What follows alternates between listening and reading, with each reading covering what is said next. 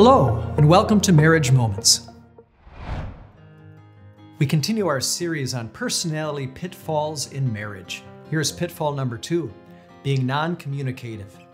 Studies have shown that people who are most likely to get divorced have difficulty communicating.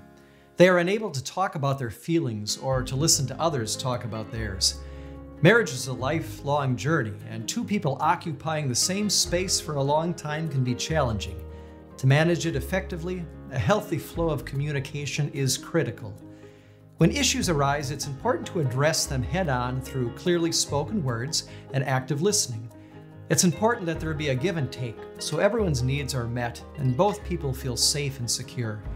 When couples don't communicate, one or both partners are likely to start looking elsewhere to get what they need and cannot figure out how to get in their marriage. Know this: you are worth being heard. 1 John 1:3 says, "See what great love the Father has lavished on us, that we should be called children of God, and that is what we are." You are God's child. You are worth being heard. Your spouse is God's child. They are worth being heard. So talk and listen to one another as God's dearly loved children. It won't always be easy, but it will communicate love and create trust. And that's a moment for your marriage.